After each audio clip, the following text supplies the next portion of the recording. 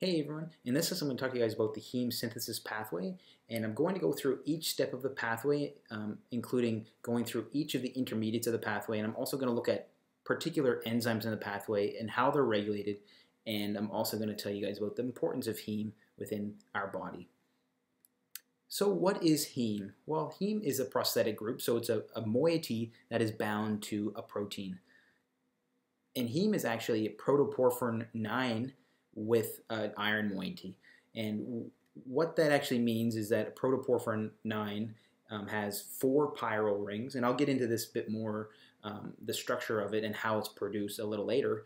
So it has 4 chiral rings, and it has a iron moiety within the center of it, and you can see here in this heme molecule the center iron within the middle of it.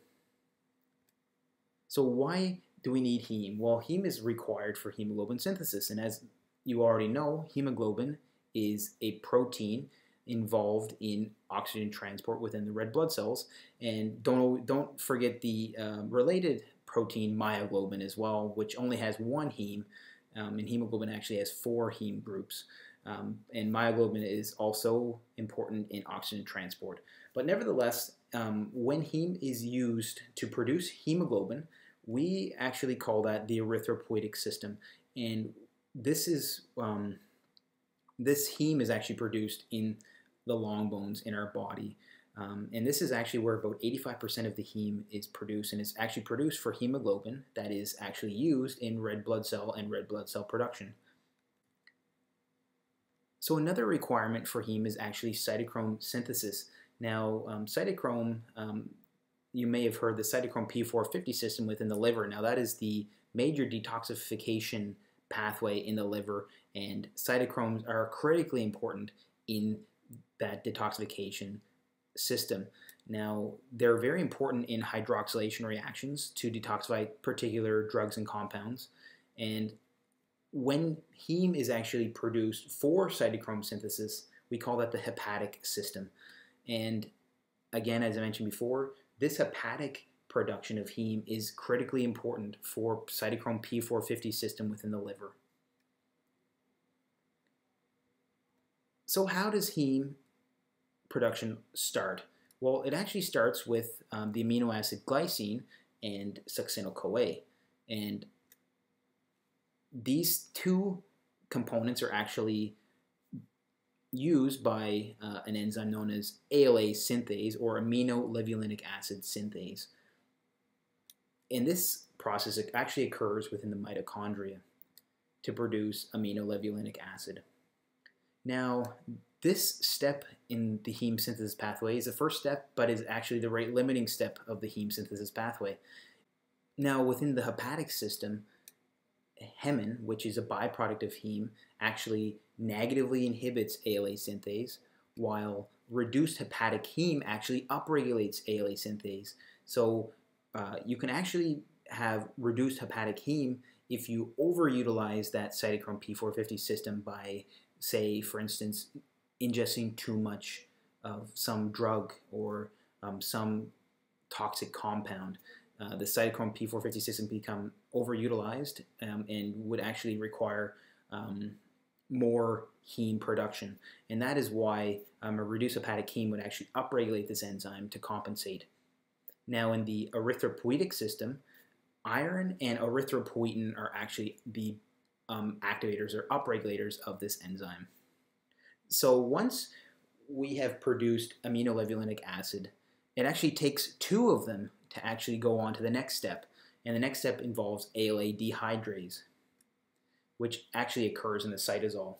And this produces something known as porphobilinogen. And this enzyme actually requires zinc. And because it requires a metal, it can actually be inhibited by lead. So we all have heard that lead can cause anemia, and this is why lead actually can inhibit this enzyme or inhibit ALA dehydrase. So once we have porphobilinogen, it actually takes 4 porphobilinogens to move on to the next step. And once you have 4 of these, the enzyme uroporphyrinogen 1 synthase will actually take these 4 porphobilinogens and in the cytosol, this is all happening in the cytosol, will release 4 ammonia and will actually produce uroporphyrogen 1. Now, uroporphyrogen 1 will actually be processed by uroporphyrogen 3 co-synthase, also in the cytosol, into uroporphyrogen 3.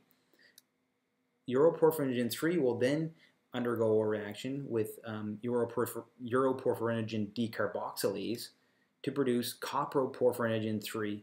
So I know, guys, this is a lot of big words, but we'll get through it.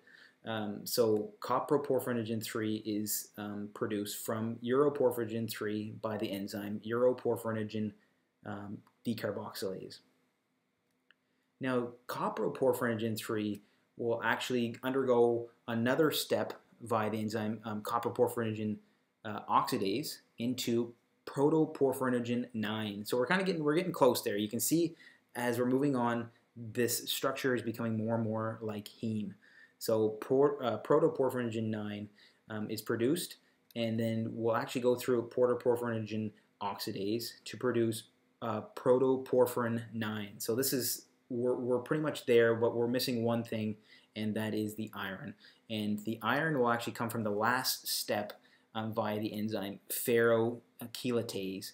And this actually happens in the mitochondria as well. So this is where iron is actually added to this protoporphyrin 9 molecule. And this is when you actually have fully fledged heme. And again, because we're using a metal, where we're using a metal ion in this reaction can actually be inhibited by lead again. So lead can inhibit this reaction as well as the ALA dehydrase reaction. So just remember that, guys. Lead can inhibit both the second step of the pathway as well as the last step of the pathway. It can inhibit both ALA dehydrase and inhibit ferrochelatase, leading to anemia. And that's why lead leads to anemia. So I know this is a lot of big words.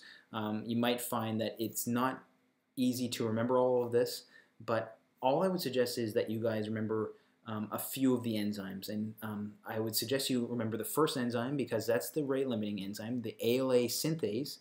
I'd also suggest remembering ALA dehydrase because that's where lead actually acts, and that's the second step of the pathway. And I'd also say you should remember ferrochelatase, the last enzyme of the pathway, because this is also where lead is an inhibitor. So those are the three big key enzymes that I want you guys to remember. And an easy way to remember the named or the steps of the pathway, I kind of always think of something called APUC-PP. And now it's a funny way of remembering it, but the A can stand for aminolevulinic acid. The P can stand for porphobilinogen. The U can stand for a uroporphyrogen 1. The other U, uroporphyrogen 3. The C for coproporphyrogen 3. The P, protoporphyrogen 9. And then the other P, protoporphyrin. And the last one, of course, is heme. So that might help you guys out. I would just suggest going through this a couple times to get it fuller understanding of this pathway. Anyways, guys, I hope that helped. Thank you so much for watching, and have a great day.